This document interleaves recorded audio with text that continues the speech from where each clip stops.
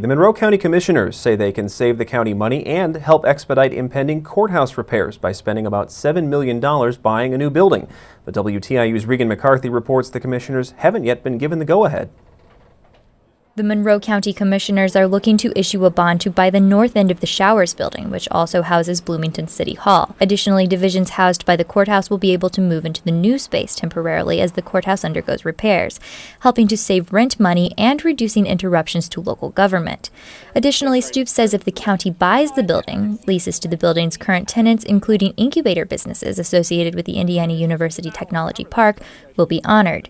Stoops says that presents the opportunity to generate a little cash. The fact that this brings money back into county general and that we can have this paid off in 5 years without raising taxes really makes it an enviable project. Monroe County Council members who have voiced skepticism about the county's need for additional space in areas other than community corrections will have the final say. Council President Jeff McKim says he'll need some time to think it over before he can decide whether to support the move. Of course, we have not had enough time to really look at the numbers and also to discuss them in a county council meeting. I anticipate that to go over a couple of months. But McKim says he wouldn't rule it out. After all, he says now is a good time to buy.